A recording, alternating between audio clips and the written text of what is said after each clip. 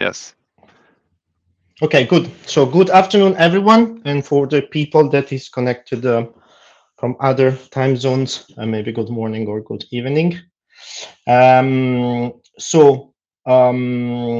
Francesco Paci, as already introduced, and I'm working as an application engineer at Greenwaves. So let me give you an introduction of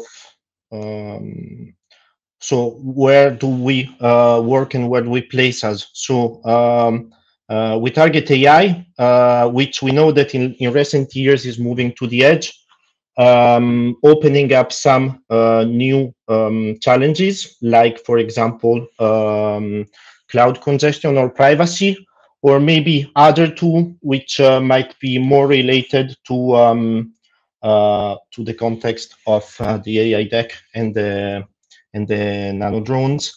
So decision latency and power. I think that I hope that most of you followed this morning the Daniele Palossi presentation, which was describing quite well all the problems related to deployment. And also, I thank him because he presented part of GAP8 and most of the architecture and introduced also very good my presentation. So when we move to the edge, we have several problems. From one side, we have we need to be scalable to the workload that we need, so that we shut down part of the chip when we don't need it. We need to take care about the absolute consumption rate that we have in our board, in our products. And also we need to be fast, so to move fast between transitions, so we can go to sleep and consume few microwatts, and then wake up and then do inference, and maybe use different part of the chip that can be shut down or wake up quickly. And also we need to support quite a wide range of compute tasks, like all the part related to acquisition and pre-processing of data, and also the inference, but the algorithm that we use change. So we need to have something which is which can do also general purpose computing. So a little bit a glance on Greenwaves technology, a little bit of context of the history and of the company. So it's a company from Grenoble, France, that was founded in November 2014. In 2016, we started developing GAP8, and that was launched. In 2016, and then in 2018 we launched it. We started shipping again in 2018 boards. We opened two offices, one in Bologna and one in Shanghai in 2019. And also we did the launch of the new product at the end of the year. And in 2020 we had GAP8 on the AI deck, and today we are around 50 employees between all the offices that we have. So, said that, I would like to give you 3 points that are the points that are the key points that we had in mind when we developed GAP8. So the first one is to have an architecture which can deliver high compute and with a low power. So so that it's not executing just monolithic block, but to deliver high MIPS, and so that can be agile, as again said, so that can move between different states quickly. And the third point is the flexibility. So the fact that yes, we have an accelerator, but also we can run general purpose computing. So we have standard cores that can use for to run any application or any algorithm. We have open source origins, so our cores are RISC-V cores, and as again said this morning by Daniele, we come from the Pulp project, so GAP8, it's part of the uses the Pulp project, where actually then it comes from. I'll give a brief introduction to the architecture. I know that Daniele already did this morning, but maybe there is some people which wasn't attending, so I'll just give a brief introduction that will help for the next slides. The GAP8 itself is composed of two main blocks. We have a fabric controller, which is actually a kind of an MCU, which is having one RISC-V core and a micro DMA, which is handling all the communication with the peripherals. And this micro DMA is also in charge. It's like kind of micro core, which can move data and handle all transfer between all the peripherals. So, for example, on the AI deck, there are two memories, which so the flash and the RAM, which are actually in the same package, which are handled through the hyperbus, and also QVGA camera. In the case of the AI deck, it's the HiMax, but it could be something else, which is handled through the CPI. And then we have a second part, which is called cluster, where we feature 8 cores that are again RISC-V cores, and an hardware accelerator, which accelerate 3x3 convolutions. In the cluster, we have 64 kilobytes of L1 memory, which is shared in between the cores, and it's through the logarithmic interconnect, the access is quite fast. But what I wanted also to show and to remark again, it's the fact that the chip itself has 512 kilobytes of L2 memory, and then can have some external memory, which could be also through SPI or quad SPI. So, and all these memory are not automatic, not caches. So they are memory which needs to be manually addressed. And so we need to move data to the point which is closer to where we do the computation to do it fast and in parallel. Okay, so let me give also an introduction on the on the tools that we have. So we feature two main OSs, which one is FreeRTOS, and the second one is Pulp OS, which is the one that has been developed within the Pulp project.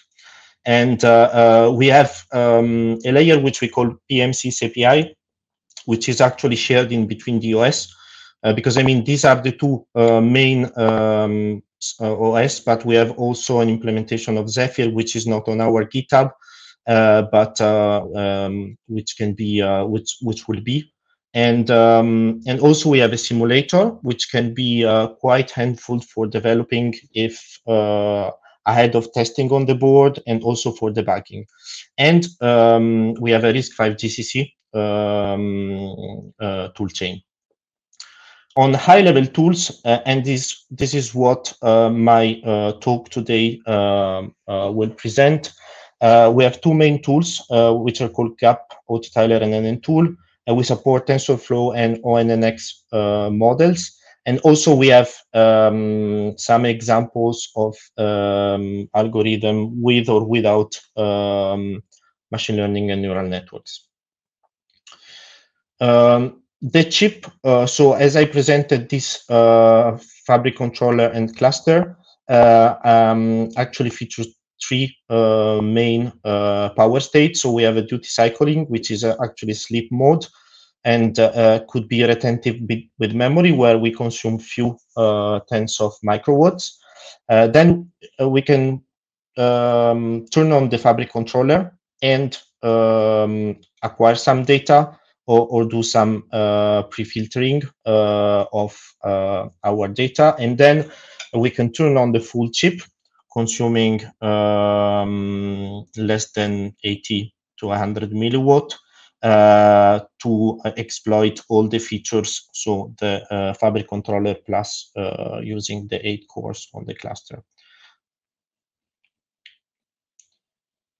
Okay, so where it comes from, the energy efficiency of GAP, I have 4 points. So one is due to SIMD instruction and DSP extensions. So we added some instruction to the standard RISC-V instruction set. We have an efficient parallelization on the cores, so we can actually dispatch all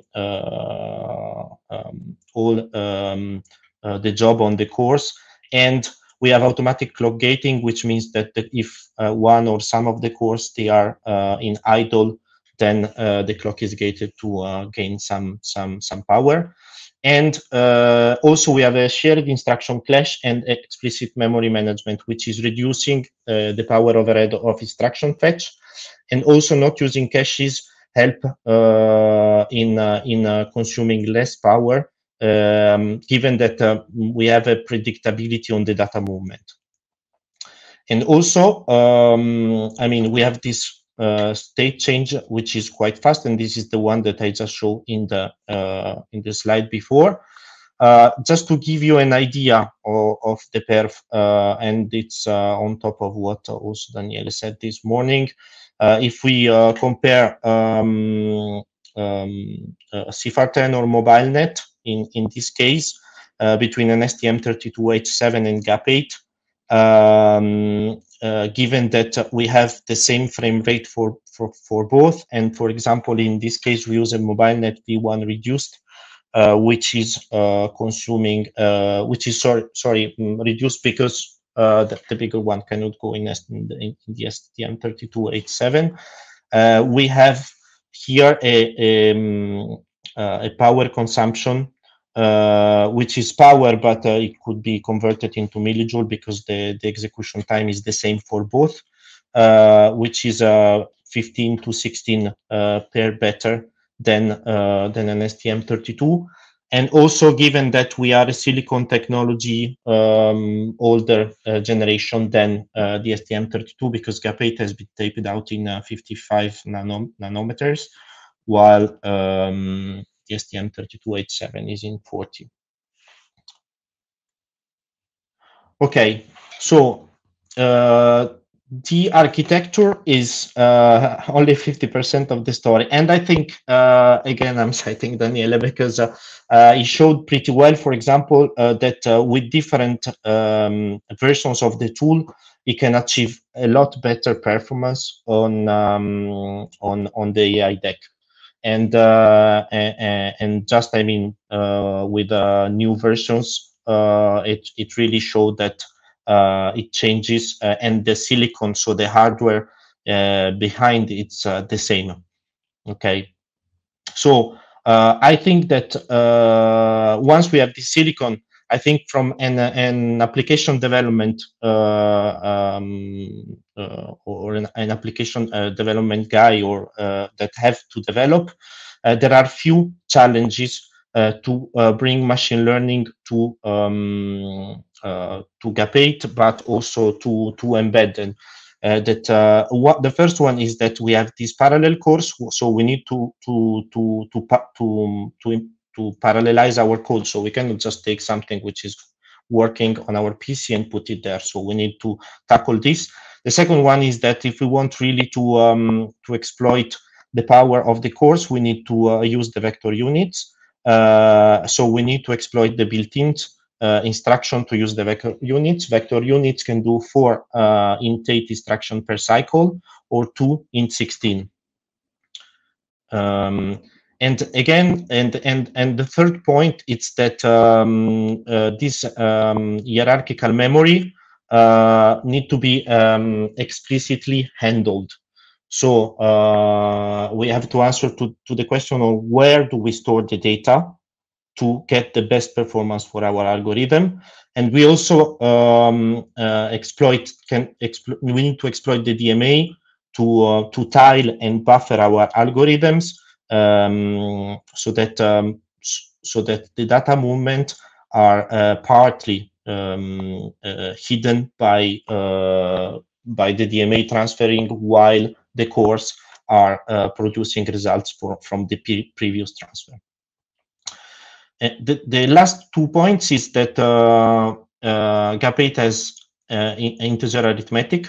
So we need to quantize in case, for example, of neural network which are trained in a floating point. We need to quantize them, and we need also to make sure that the accuracy that we have in our floating point, it's not degraded or not too much degraded. And also, usually when we train and we use machine learning frameworks, we use TensorFlow, we use PyTorch, we use Caffe. So we need to extract the data, so in a CNN, the weight and the biases, but also the information about the graph, so the math operations that are in there, and also the layer of our networks. So how do we tackle this, and what did we develop to work on this point? So from an application flow, if we want to develop a machine learning algorithm, we need to do some standard steps, which are the same if we want to deploy something on a PC or other platform, which is working on data collection and preparation, do model training, or take a model already training in some of the models which are around in the web. Then probably, not in all cases, but in some cases, we need to do a graph conversion, which in case we have a very big model, we need to try to shrink for these embedded platforms. And then once this is done, we have our model, and we need to port it to an embedded system. So for this, we do this gap flow, which supports ONNX and TensorFlow Lite models, and brings them to GAP8. How this is done? So this is done with two main blocks. So we get in TF Lite, TensorFlow Lite, or an ONNX graph. And the first step is done by a tool which is called NMTool, which is actually a graph imported, which imports the nodes and also maps them on the computational nodes, which are optimized, and which I will talk in the next slide. But also we need to do quantization, or maybe just import it from TensorFlow Lite, and also maybe do some calibration on the dataset, or add some layers related to transposition of the input image, or also some resizing or other pre-filtering. And then we need to produce an AT model. What is this AT model, and why do we need that? Why do we need it? So it's this GAP8 tiler, which is a tool written in C, which runs on your PC, and which deal with optimizing data movement between the memories that you are available in your system. So which can be L1, L2, or you can also have an external RAM, so L3, and calculate the optimal tiling for to move the data, and then to produce this code, which can be deployed on either on chip, so on GAP, or on the GVSoC to test. So in terms of the first point, in terms of memory constraint, the challenge is where we store the static data. So and where do we store the parameters? So how do we choose where to store between the size, and also the size of the tree buffer that you use for L1, L2, L3 will change dynamically while you execute your graph. And also we need to tile the data to reduce the the memory latency or to hide the memory latency. And the third point is that we need to employ this double buffering mechanism. Okay, and so this is the point that I just explained before on this explicit memory handling. So for this, we did this autotiler, which is composed of 4 main blocks. So the first one are basic kernels, which is a library of computing kernels that map 8 or 16 bits input-output layers, and that are parallelized and optimized to be executed on a GAP8 cluster. So we have generators, which are which is a part of the autotiler, which express how what are the input and output and the memory constraints and how the tiling should happen. And then we have an ITmobile, which is actually a collection of the nodes that you have in your graph. So if you have 2 convolution and 2 ReLUs, then you can express in an AT model. And then there is a graph description, which is actually how these nodes are linked together. So node 1 is linked to node 2, and that is linked to node D. Or maybe there are then 2 parallel nodes that can be executed in parallel, or so that is actually expressing all this the constraint of the graph. So why do we need these things? So why do we need these basic kernels, this generator, and all the things related to graph? So the first thing about basic kernels is that we would really like to write, for example, a convolution. Once we have written a convolution 3x3, which is optimized, why shouldn't we've been able to use it for all our different problems? So these are basic kernels. So we actually express our algorithm in a way that that can be that is doing the task that we want him to do, thinking that all the data is in L1. So in this way, we optimize the convolution. For example, the 3x3 convolution, we optimize it once. Then, and we think of it as if all the data was always in L1. Okay. On this, we deliver a lot of basic kernels, mostly related on CNN and RNN, but also on DSP audio and on pre-filtering algorithms and image processing. And so this is the way we deal with the parallel programming and built-in. Obviously, you can actually write your basic kernels yourself. And the basic kernels that we provide are open source. But I mean, since a 3x3 convolution, once is optimized, and when you use the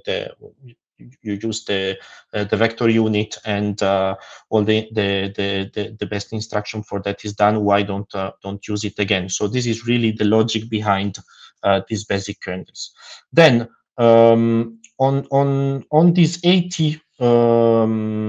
model, why do we need an AT model, and why can't we go from a TensorFlow-like graph directly converting this conv 2D mapping directly onto GAP? And one thing is that, for example, if we have this is an MNIST network. So once we have it, once we load the data for the conv2D, then we can also locally do the ReLU operation, and then the max pooling, it's also working locally on closed data. So what will happen if we map it directly as it is onto GAP?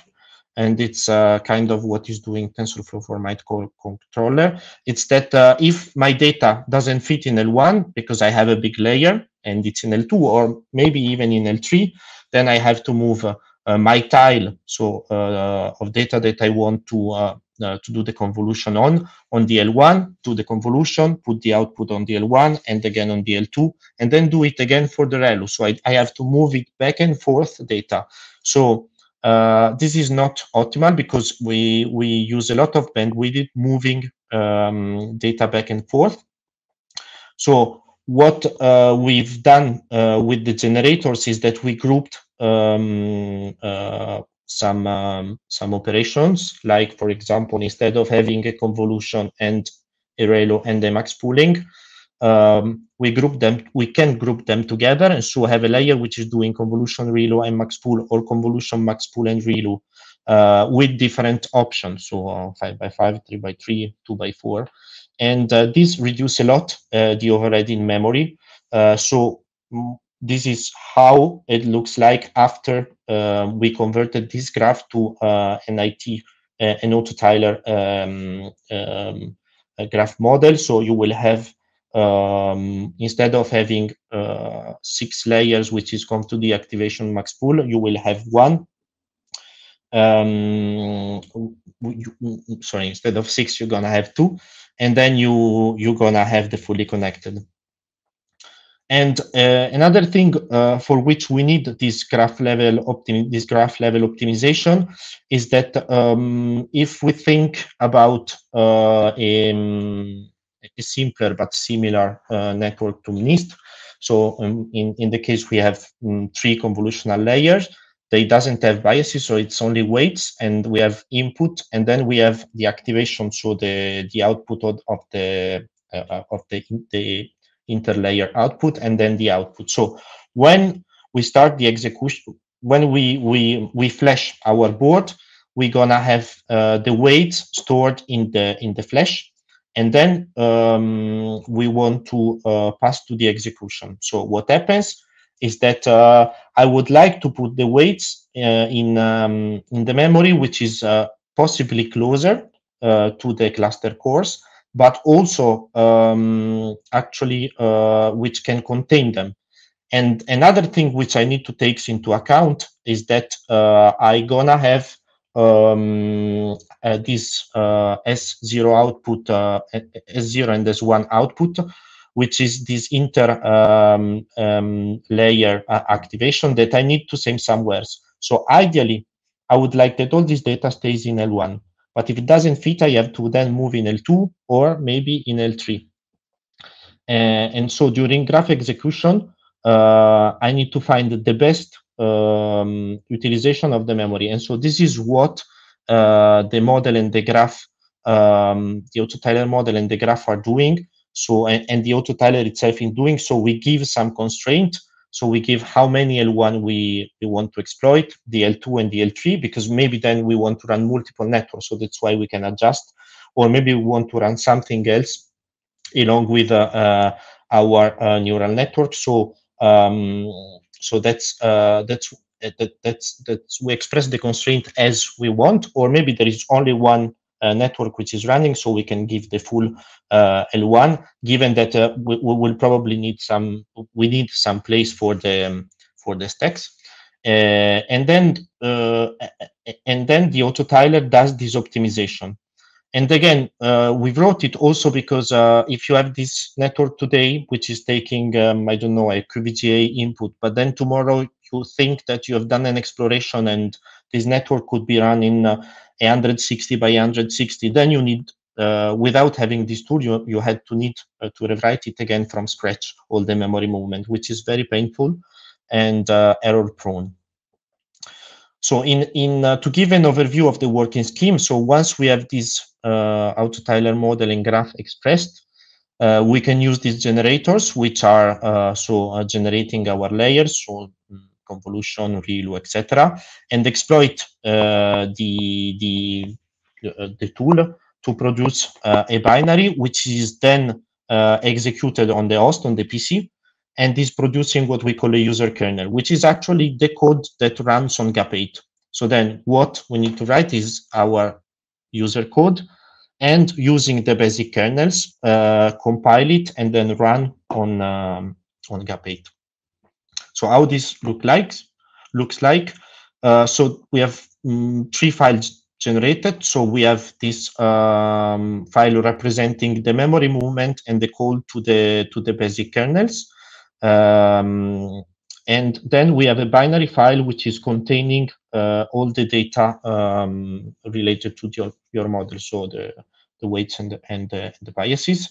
And from a perspective of the user, what should you call? So you will have two calls, which is one is this construct, which is actually initializing all the data and putting in the pre-configured memory. Then you have a run command, and then you have a destruct if you want to deallocate the memory. So if we take a piece of code as an application, we allocate some data, we open the camera and the IMAX, and we collect one image. Then we open the cluster and we allocate some structure to run the cluster. And then what we do is that we actually call this constructor, run the inference, and then call the destructor. Inside this function, which is here, it's actually calling these user kernels, which express all our graph, the user kernels or the graph. So in this third part, presenting the autotiler will deal with these 3 points, but then we still have so the point on the quantization. So how do we quantize, and also how do we extract the data and the information about our graph. And also we have another additional point, is how do we generate this autotiler model, which is something that we still need to do. So for this, we have an end tool, which is a tool written in Python, and which is able to import TM-Flight and ONNX graphs, and which generate as output an autotiler model, but also can control some feature, for example, the memory that you want your graph to execute, so the size of the memory and which one. For example, you might have a board without DL3 RAM because of cost or power. And also, this tool is doing post-training quantization and also debugging, because when you move from floating point to a fixed point, you would like to debug your code. And this also to validate that the results that you have on the inference or with your TensorFlow or your PyTorch are actually the same that you get on GAP. So the main structure of the NN tool is that it sucks in a model. It have an internal representation of the graph description, and then convert it to the autotiler, and then generates the autotiler model. But this is not also this. It's also able to do the graph execution, and has inside functional kernels which are quantized, so int 8 or int 16 quantized, so that you can, from one side, do post-training quantization using your own data set, but also validate that the data, the results that you have between the floating point and the fixed point, the quantized version of your network, are not degraded. And also you can do debug. So look, for example, at if there is one kernel which is particularly degrading your network once is post-train quantization. So I'll give you a brief overview of how to import a TensorFlow Lite model and then convert to autotiler. So this is again, NN2 is also an open source tool which is in our SDK, and which is written in Python. So and is a command interpreter. So what we do is that we open, for example, this is a mobile net, and if it's already quantized, we can use this -q to load the quantization statistics which are stored in the TensorFlow Lite model, and we can use a command called show to actually show the structure of the network and look at all details related to which operation and the sizes and other informations. Then what we need to do before moving it to GAP is that we need to do a command which is called adjust, which is doing some adjustment between the TensorFlow Lite, in this case standard, to GAP. For example, moving definition between HWC, so which are to CHW, which is actually because in the autotiler the representation is channel first, while in TensorFlow is channel last. And also we need to do another command which is called fusions, which is actually looking in the graph and try to understand if it's possible to fuse some operations. So this is again what we've seen before. So in case we have convolution, ReLU, and max pool, he see that there is this sequence and is actually fusing these three operations in one. And then we have some comments related to show the quantization, and in case you want to see the quantization that has been loaded and all the ranks of the layers. And then with the gen we can generate this autotiler model. If we load a model which is not pre-quantized, we can actually use this a-quant model. In this case, we are forcing to 8-bit, but quantization could be also 16-bit. And then we need to give some images to that are used to quantize. So the images are passed through the network, and the command is looking for a quantization. We support two quantization schemes. One is the default one is this SQ8, which is an asymmetric quantization similar to the TensorFlow Lite one. And then we have Power of 2, which is an older quantization that we still support, and which is symmetric one. Then in terms of model debug, you can also use the tool to dump some layers. For example, because usually you're gonna need it when you want to check between the quantized and the floating point. So in this case, we are saying that we would like to print the layer 2 quantized, but then you can, for example, in other cases, want to run quantized, but then dequantized because you want to check the output written in the shell in floating point. Or you might want to save it to a special tensor and then save and then check between two tensors specific layers, or with QError get the error that you have in terms of SQNR. Okay. So to give a summary of this GAP flow, this automates the end-to-end deployment of a neural network on a PAL-based GAP processor.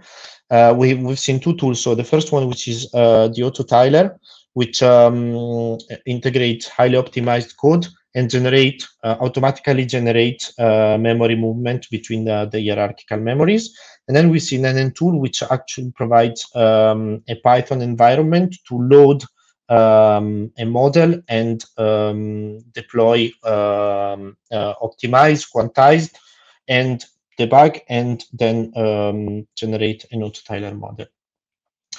So how can you start working on this, and or how can you see how all these things is put in place? So we have a repository which is called NN menu, which is composed of 3 main folders. One which is called ingredients, which is showing well-known networks running on GAP. and each of the repository that you have there, it's composed of we have one TensorFlow Lite or NNX model, and then you can see that compiling it, your makefile is calling these different steps. So you pass through NN tool, you do the quantization or you load the quantized model, and then you call the autotiler, and then there is the user code which exploits the user kernel that we just seen before. Starters, it's some network which could also be well known, but some of them, they are developed by us. And they also use drivers. So most of them are made to work by default on GVSoC. So don't use them, but you can go in the makefile and add, for example, the HiMax or other specific output devices. And then we have a third repository, which is called main courses, which is showing full-flagged application, which are running on specific boards. Like, for example, we have one related to occupancy management or to re-identification. I'll show you a couple of them. So the first one is MobileNet. So there is a repository which is called Image Classification Networks, and which is showing all the MobileNet v1 and v2 ported onto GAP. So here is the where you can find the repository, and you have a lot of details about the frame per second that you get and the consumption in millijoule. And you can see that the whole suite of example, it's running from the smaller one at 1.5 millijoule up to 55 millijoule for the big for the bigger one. And this is also including external memories. And again, I mean, here we are not showing the sweet spot as Daniele did this morning. This is done all in full power. And another one, it's work that we have been done with Lorenzo Lamberti, that is now in Unibo. And it's combining two neural network for detection and recognition of license plate. So the first part is related to running an SSD neural network, which is looking for the license plate. And then once this license plate has been recognized, it's then passed through a network which is called LPRNet, which is kind of OCR looking for digits. And so we've seen that this is quite a big network. It's 4.1 megabyte memory footprint after the 8-bit quantization. And we got quite a nice accuracy in quantized version also. And here you have other details related to the distance of the recognition. And again, here we have quite a big power envelope for the full network. But as soon as we've seen with relation to other automatic license plate that have been developed on other system, it's quite a lot. It's as an impressive energy consumption. And I think that's it. Other questions?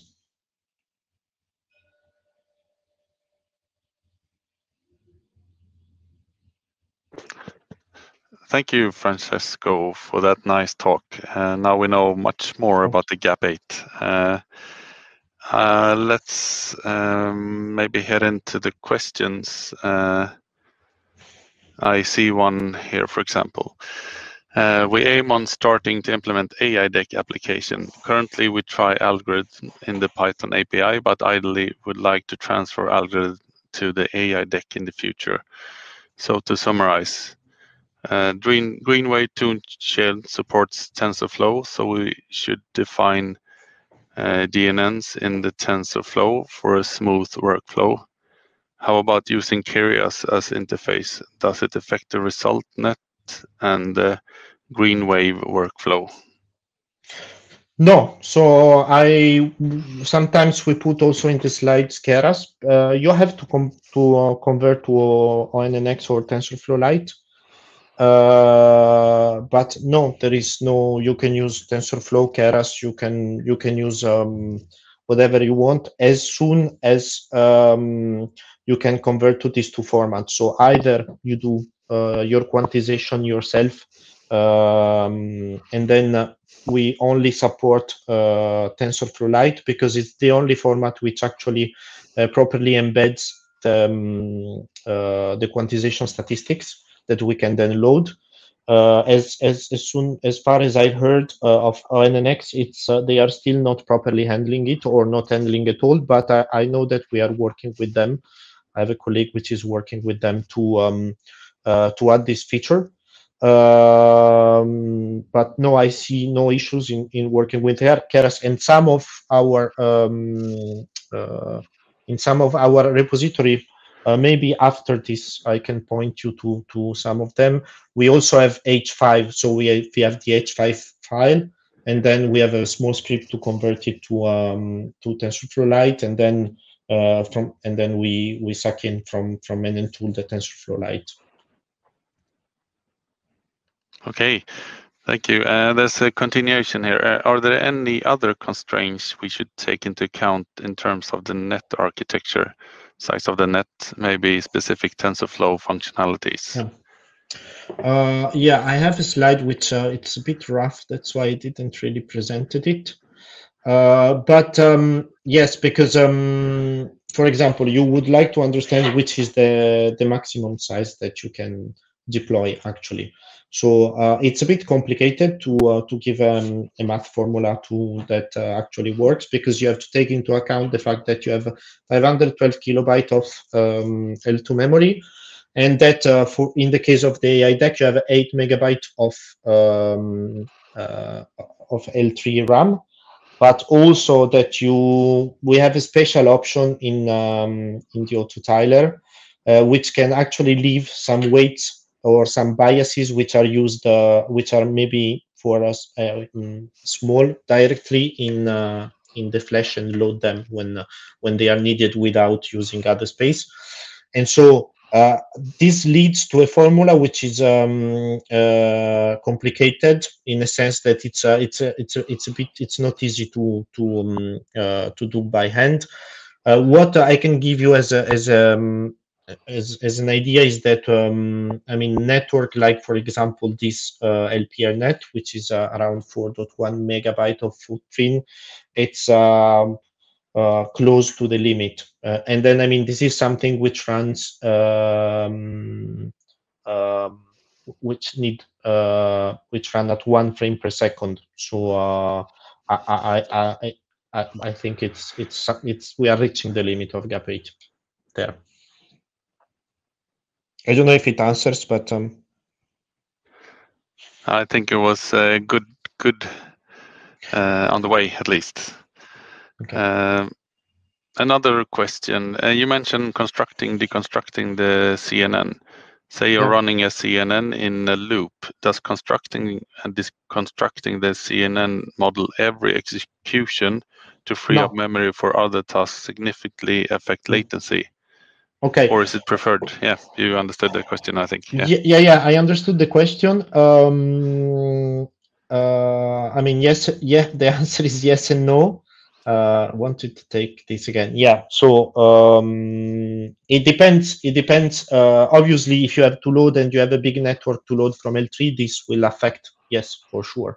So let me take this code again.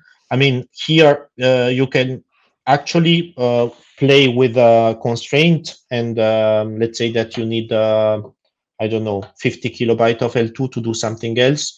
Maybe it's better to give less memory to the network, and so that you run the constructor once, and then you have your parameters which are deployed in L3 RAM and in L2, and then run the other task. But it's always a trade-off. So you need to understand which is the other task that you want to do. And from the other side, there is no, I mean, the constructor, you can run it once and then call the network on the cluster several times. This is made for that. Okay, thank you. I have some questions myself. For example, the GAP9. Could you maybe share quickly something about this? Yeah, so I mean, it will be available next year. I believe I mean, we already launched the product, and but the production version of the chip will be available. I would say somewhere in the second quarter of 2022, and there are several optimization which we applied first, but the first one is that it's a new technology, so it's in 22 nanometers, and so it's a chip which just with the technology we gain a lot in power consumption, and also we worked a lot on a few points that we see that in GAP8 they were suboptimal. So, for example, the 2D memory movement from the micro DMA. We added the core in the cluster, and we have a new accelerators. And also we have a unit which is related to audio DSP processing. And we have bigger memories, so the L2 it's around 1.5 megabyte, and the L1 it's 128 kilobytes. So it's getting larger, can get larger data in. And in terms of processing power, is that increased as well? Yeah, I mean, we have from one side we have floating point units. Sorry, I'm moving this, but I don't think I have a slide here. We have floating point units in the cluster, and we have I mean, we have this new core and compression on the DMA that are actually to help so to have less stress on memory, so that the data which is moved it's less. And also we have one more core which is actually coordinating the other 8. So yeah, the answer is yes. And also the chip can go higher frequencies. So the answer is definitely yes. Nice. Yeah, we'll hope we'll have a AI deck 2.0 at one point with the GAP9. I hope it yes, too. Yeah. I hope it too. Another thing I'm often struggling with the multi-core CPU is debugging. Do you have any tips when thing doesn't go as you want? Yes. So we have. It's not fully supported because first problem that you probably have is that if you want to understand if it's a parallel code problem or if it's your algorithm problem. So if it's not just parallelization, but it's that your code won't work even if you have one core.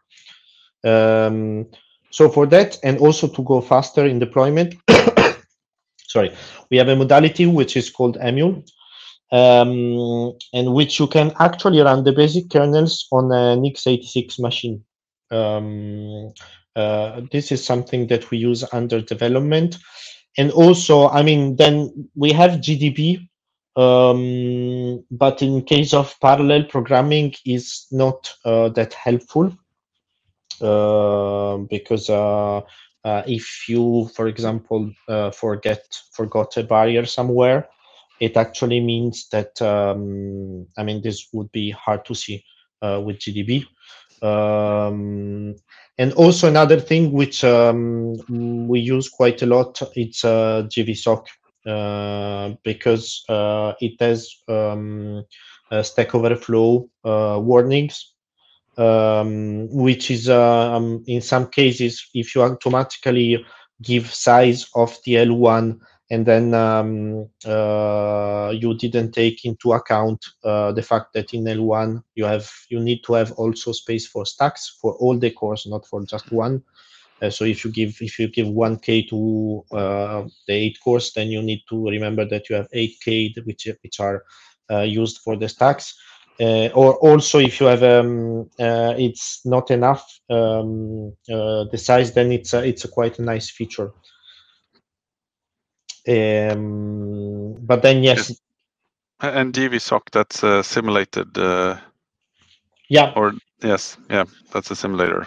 That's a simulator which runs on a PC. It's quite fast in the sense that you can run all these examples in seconds. So it's quite convenient even for someone that wants to try out. We even internally we use it a lot before testing stuff on boards, also because when you are traveling or you are moving, you don't have to bring with yourself the board all the time, but you can start testing stuff and see the performance. Also, we keep the error between the performance that you get on the real chip and on GVSoc under 10%. So it's quite reliable also to give you some numbers in terms of the cycles that your code takes to execute. Obviously, you don't have all the drivers parts, so but you have all the parts related to algorithms running on cluster and FC. Yes, thank you. I have one last question I have before we move on. Do you have any cool like example use cases or customers you could share? I know battery powered cameras is one thing might be possible, but do you have anything you could share? I mean, we have been working with Lean Red, which is a French manufacturer of infrared cameras, on a reference design for occupancy management, so for count people indoor. We don't, I mean, I don't have any cool customer that I can disclose at this moment. Oh, no. I mean, we have cool customers, but I cannot disclose at this moment. We understand. But I hope that they will be soon disclosed. Yes. Yeah. We're looking forward to that. Okay, thank you so much, Francesco. And thank you. Right now.